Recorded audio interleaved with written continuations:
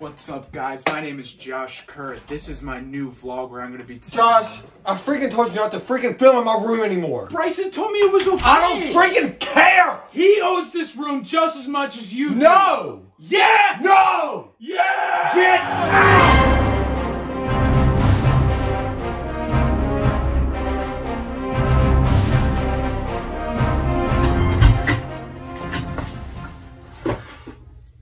Alright, as I was saying, welcome to my vlog.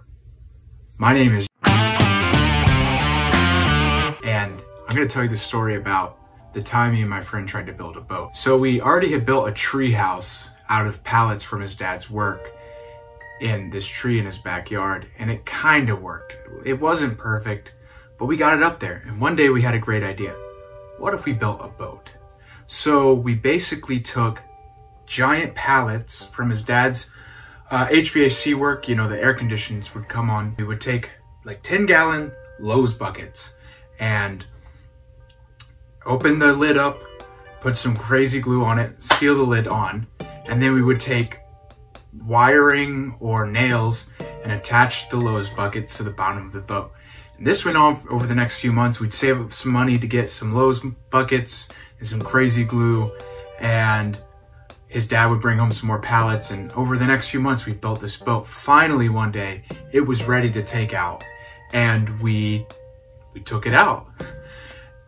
We drove his dad's truck down to the lake, and we put the boat out, and it started sailing beautifully. All of a sudden, these clouds started rolling over, and we see, okay, it might rain.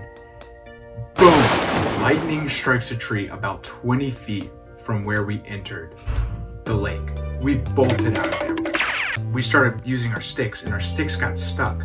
So we had to jump off the boat and swim while dragging the boat along with us because we didn't want to lose the boat. That was months of effort.